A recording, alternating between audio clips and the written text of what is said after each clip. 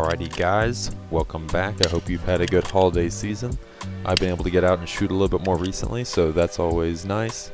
Today we're going to be talking about these reusable targets made out of stall mats. I've seen someone else already put a video out on this. I can't remember who. If you remember or you know if someone else already made a video on this, comment it down below so they can get their credit, I guess. But I wanted to try to make some for myself and see how well they worked out. So these mats, I picked them up from Tractor Supply. Is a fairly large mat, but you probably make 3 full-size targets out of it, plus a little bit of extra. I think it was around 30 bucks for this entire sheet of rubber. This is heavy stuff. I was kind of surprised by how hefty these mats are. So what I did is I just took the mat, I laid my target stand down on there. I didn't have any actual paper targets that were in any good shape. But if I had like a USB-SA target or a reduced C-zone, I could always just slap that down on this rubber and mark around that to make my outline. Before I started cutting with my jigsaw, I just tossed this 4x4 under there. That's going to keep the blade of the jigsaw from digging down into the dirt, and it's going to make it easier for me to cut the rubber because the rubber won't be flopping around so much. This rubber is still pretty tough stuff. It took me a while to get through with the jigsaw. I ended up breaking a blade. I don't have a lot of experience with stall mats, so this may just be the norm and I'm not aware of it, but this mat seems to be made of a lot of small pieces of rubber that are kind of melted together to form the whole sheet. I'm kind of worried that these small pieces of rubber will kind of chip out the back when you shoot through it, or maybe over time they might degrade and fall apart. So if you have the opportunity to get a solid piece of rubber sheet, that might be better for this target making purpose than these stall mats, but we'll go ahead and try these out and see how they do.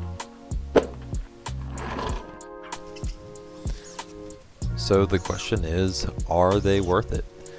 It costs 30 bucks to get the sheet of rubber. That's a little bit pricey, but you get 3 targets out of it, so 10 bucks a target.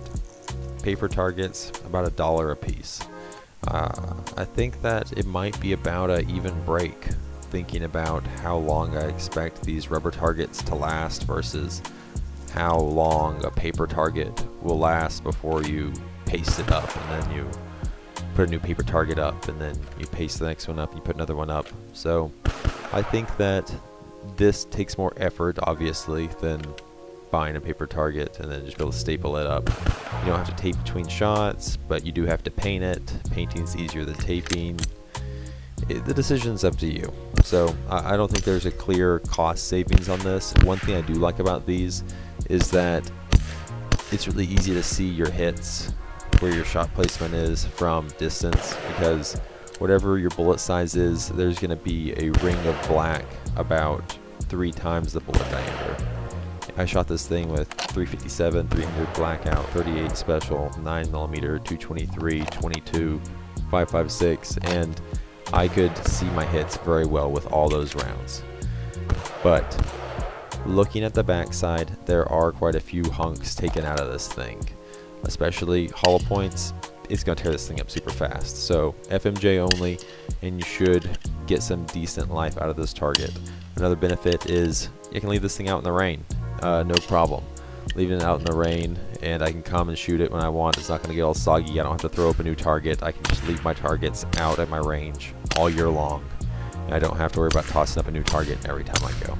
So anyways, make your own decision. I hope this helped you figure out if you want to make some of these. I enjoyed it. Do I think I'll make more in the future? Do I think I'll buy more of these mats? Probably not. I'm probably going to let these run their course, and I doubt that I'll make another set just because of the time it takes you have to put into to actually build them. But who knows? Maybe I might.